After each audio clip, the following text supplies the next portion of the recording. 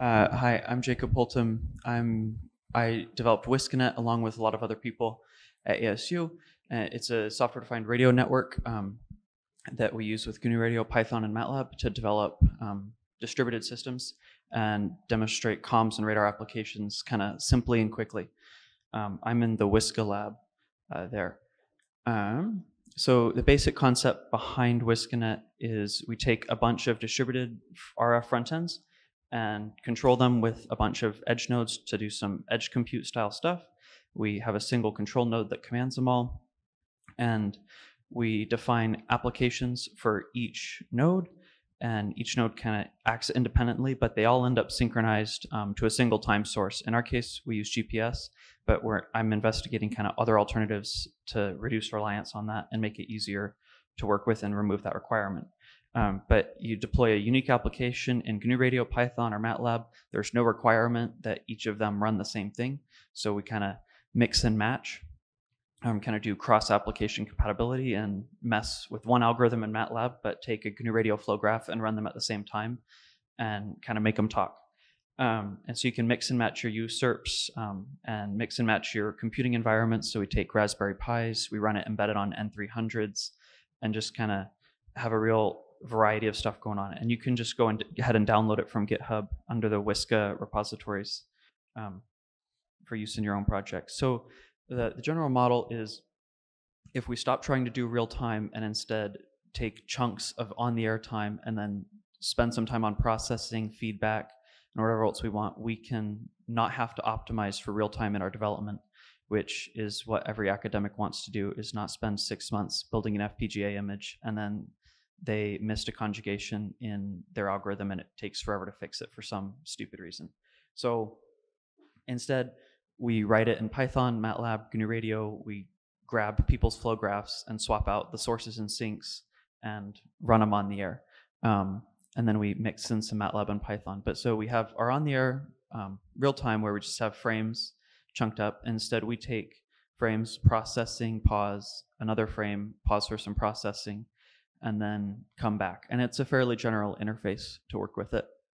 And so everything transmits and receives on some timestamp, throws the samples over the wall, and then it timestamps its next operation, whether a receive or a transmit, and gets it back from the baseband controller.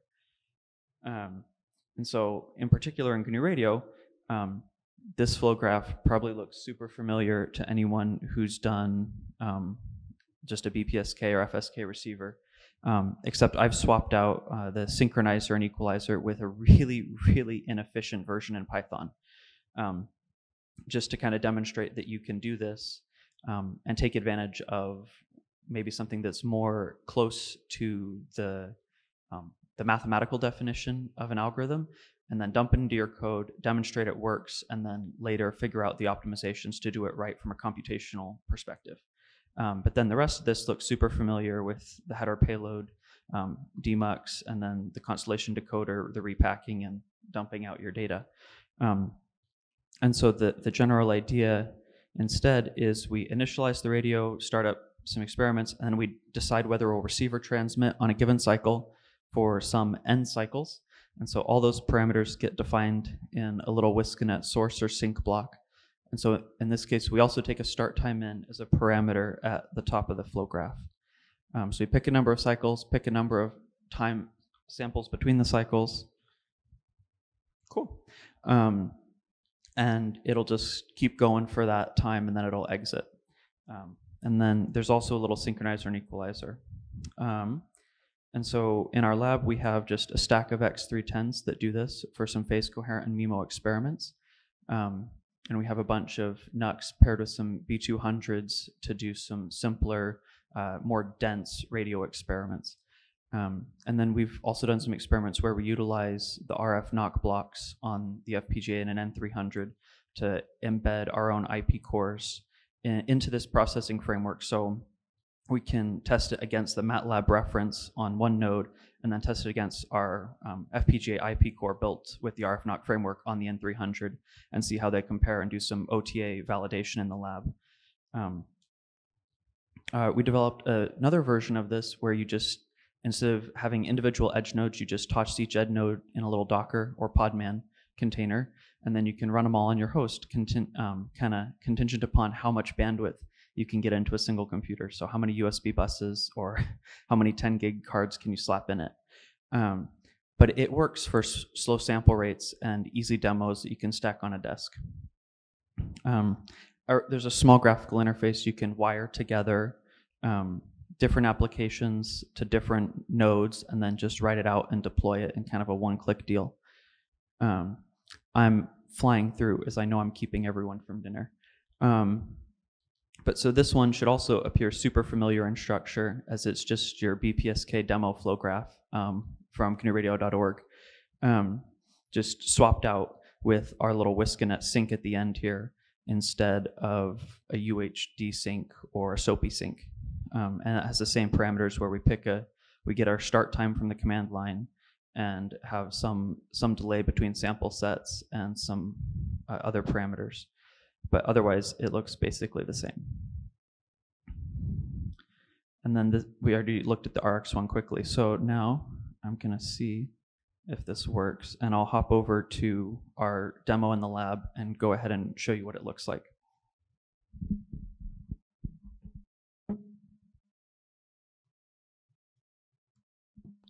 So on the left side of the screen, you've got your little controller. On the right side, we've got a transmitter and a receiver node. And so I'll go ahead and just download some software to each of them and see our experiment configurations. So we're just running in a little ISM band with some B200s, and then I'll go ahead and start the execution. And so we take a startup period where we synchronize everything to the GPS constellation and make sure we're locked up and kind of ready to go. And most of the time we pause for about 20 seconds, sometimes longer if we have a huge network. And it takes some time for them all to acquire and get their clocks synced in. And then we'll just launch off GNURadio. So it starts GNURadio from the command line. What you do is you just press generate, get your .py, and toss it in a folder for deployment, and it heads out. So they're both going to go ahead and transmit at this timestamp on the screen, and it'll receive it, and then it'll do this a few more times, and eventually some messages will start popping out. So at the very bottom there, you can see it's got a little hello world message coming over here through this super inefficient implementation of an algorithm that you might find in a textbook. But now we're doing it on the air in GNURadio, synchronized between a bunch of different radios at once.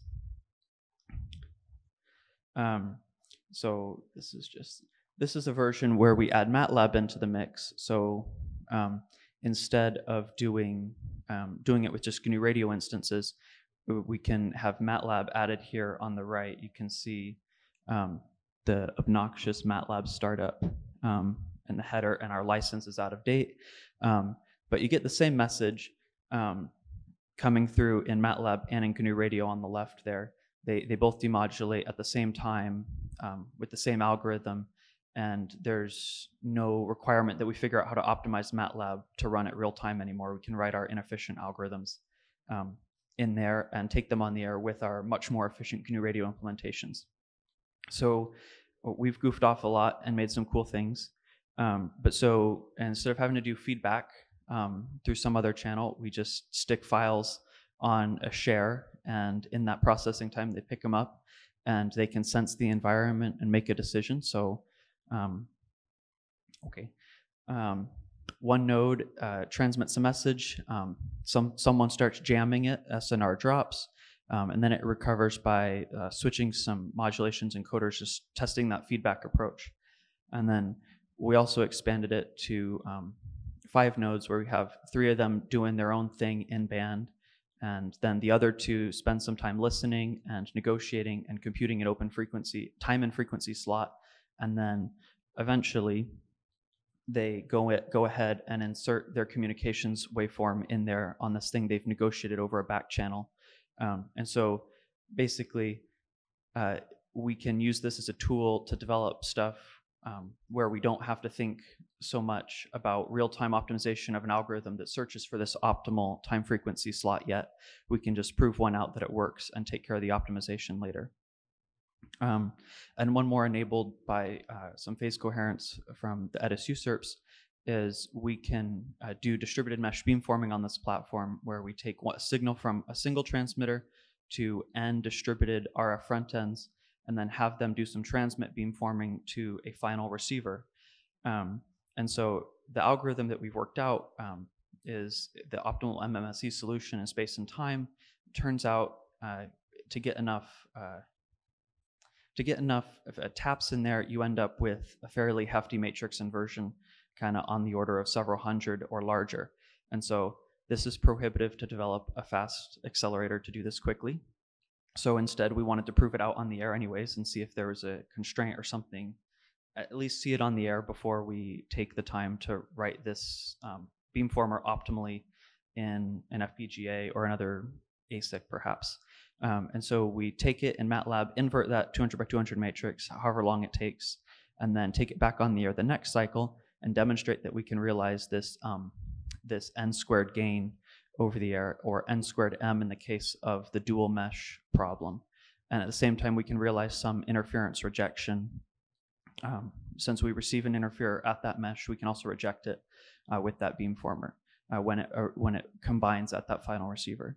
And so ultimately, there's plenty of things I still want to do, and we still want to do to improve the project, but it started as MATLAB only, and it turns out this is really limiting when you try and scale up your license or when you try and scale up your speed.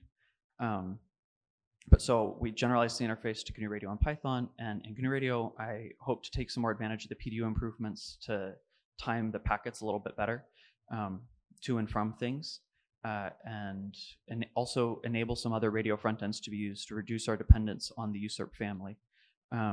There's still some user experience improvements, considering it's just all TUI, and then some better packaging and deployment approaches to get it over a larger network quicker.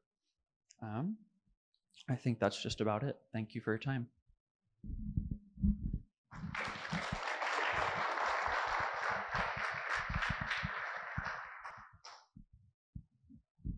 Does anyone have any questions?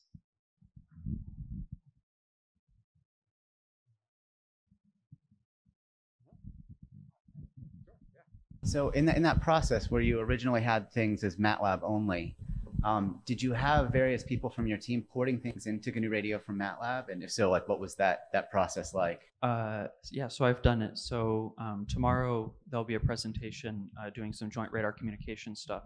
And so it's an algorithm originally written in MATLAB, and it's about a 10-line equation. But gratefully, with NumPy and SciPy, you can just map most of that directly over. And so we copy and pasted some of that code, converted it to NumPy, SciPy, dropped it into a message passing block, and dropped it straight into GNURadio. And so now it runs in GNURadio instead on this framework. So it's actually not that hard of a lift to move out of MATLAB and into Python anymore. And especially with the GNURadio tooling, I can throw together these communication flow graphs to support those techniques, provide that comms receiver and transmitter out of that box. So not a hard lift at all. Any other questions? Well, thank you very much. Thank you.